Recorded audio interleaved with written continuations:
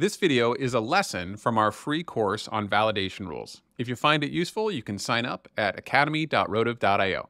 In this video, let's talk about functions. I'm going to explain what they are and give you a couple examples of how you might want to use them in your validation rules.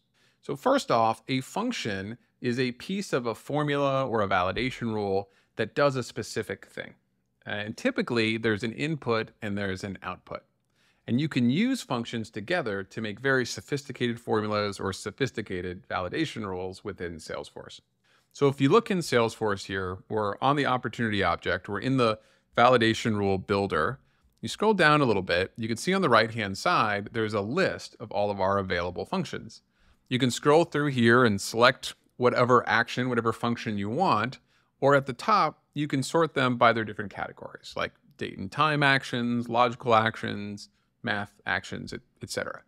Now, all of these functions follow the same structure. There's a word, and then there's open parentheses and close parentheses. And typically, a function is expecting an input and will give you an output. And so if it does expect an input, you'll see that in between those two parentheses. So here's a good example.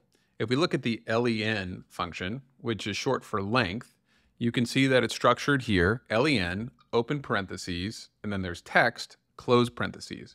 What this is telling us is that the function is expecting us to give it the text value. That's the input that it expects. So we provide whatever text we'd like, and then what it's going to output for us is the number of characters in that text string. And you'll see that all of these functions follow that same structure.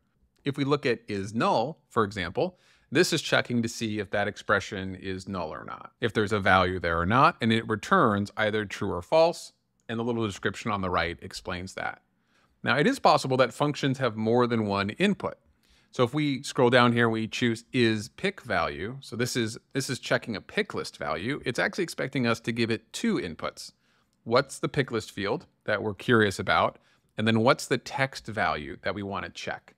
So this is how we can see if a pick list value, like a stage field in negotiation, or it's in interest or qualification, we can choose that pick list field right here, and then we can choose that text value, qualification, interest, etc., right there on the right.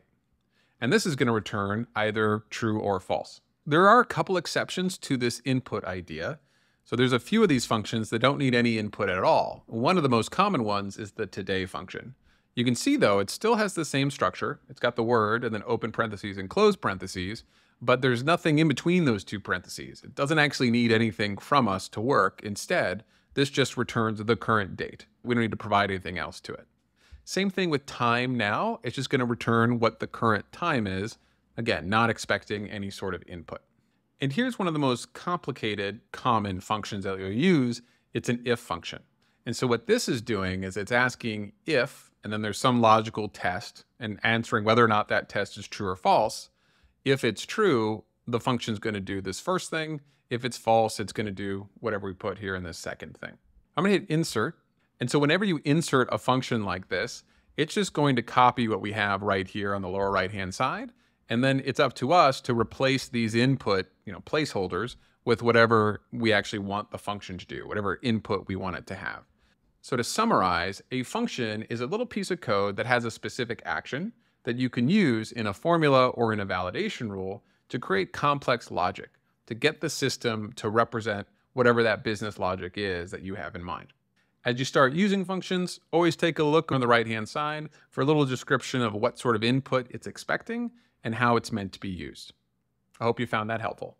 That was a lesson from our free course on validation rules. You can sign up for it at academy.rotive.io. Thanks for watching.